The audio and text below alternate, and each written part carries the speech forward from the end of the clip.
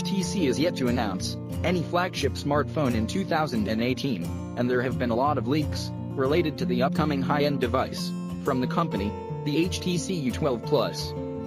It is worth noticing that it is going to be the successor of HTC U11 Plus that launched in November last year. There are rumors that HTC U12 is not going to launch at all, as the company is directly jumping to the Plus variant that was previously expected to launch in Q4 2018. Yesterday, the phone leaked out in a few hands-on images, which revealed that shiny glass back, dual rear cameras, and an 18:9 display on the front. The HTC U12 Plus is coming with 4 cameras on total, dual cameras on the front as well as the rear. There is no 3.5mm headphone jack, and the phone has a USB Type-C port on the bottom, along with the speaker grill. The volume rockers and power button are present on the right side, while the SIM card tray is on the left. Since the phone has an 18:9 display, the fingerprint scanner is present on the rear, below the dual camera module.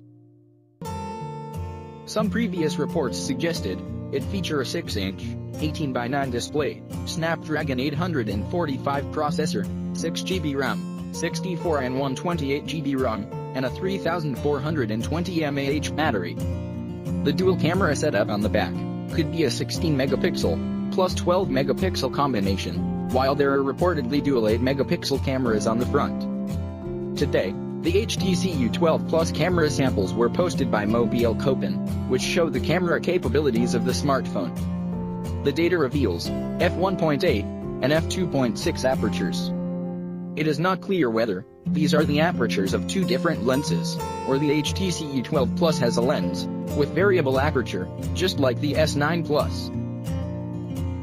So guys, what do you think about this phone? Share your opinion down below, and thanks for watching guys. See you next one.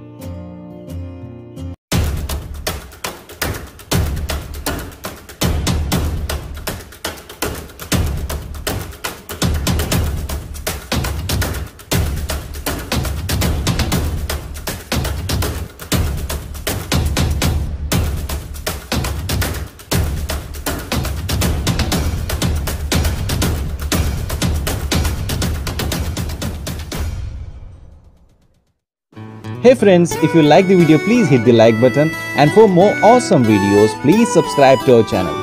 Ta-da!